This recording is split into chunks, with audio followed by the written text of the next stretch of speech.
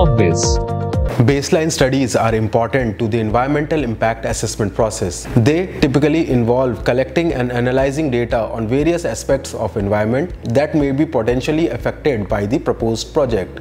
Hello, my name is Shalin Verma, and today we will look at the relevance of baseline study needed before the EIA process. A baseline study refers to a comprehensive assessment of an area's existing environmental conditions and characteristics that may be potentially affected by a proposed project.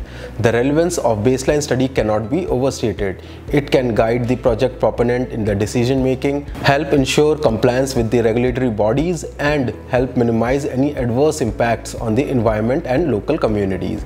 Such studies establish a clear understanding of natural and human systems to identify potential environmental, social, and economic impacts that result from the project. A baseline study serves several crucial functions, such as establishing a comprehensive understanding of the existing environmental conditions. Baseline studies provide a comprehensive assessment of the project area's existing environmental conditions and characteristics, including natural and human systems. This understanding is necessary for identifying the potential impact of the proposed project. Next is providing a reference point to the impact assessment. With a clear understanding of existing environmental conditions, it becomes easier to determine the magnitude and significance of the potential effect of a project. Next is identifying the potential environmental, social, and economic impacts. So, baseline study identifies the potential impacts on the natural, social, and economic environment that may arise from the project. This information is critical for developing appropriate mitigation measures to avoid or minimize the project's adverse impacts.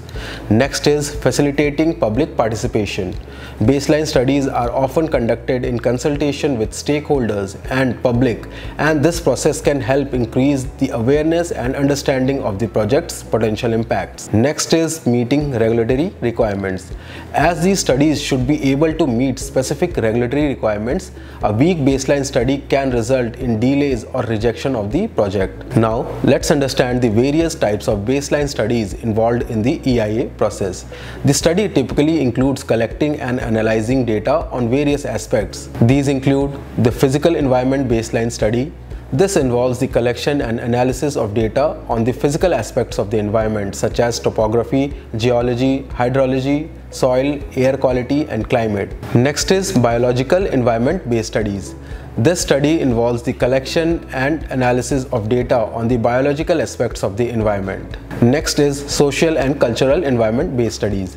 This involves the collection and analysis of data on the social and cultural aspects of the environment. Next is economic environment-based studies. This involves the collection and analysis of data on the financial aspects of the environment. Next is land use and land baseline study.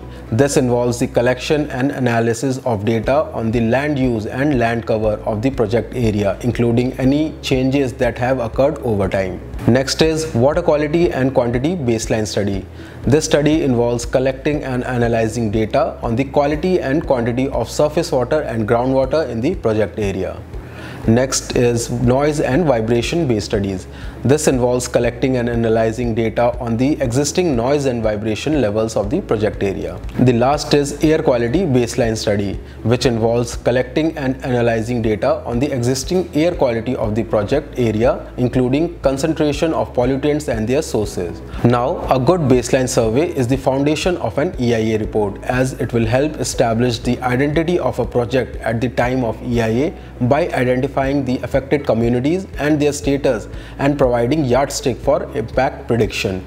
Both project proponents and the consultants must possess first-hand knowledge of site constraints, site conditions, location and status of sensitive receivers, etc. It is therefore recommended that a person looking for environmental clearance or conducting a baseline study should seek experts' advice or consultation. Corpbiz can assist your project with all the requirements of environmental clearance. So, if you are looking for assistance with the legalities and compliance, contact our experts from the details below.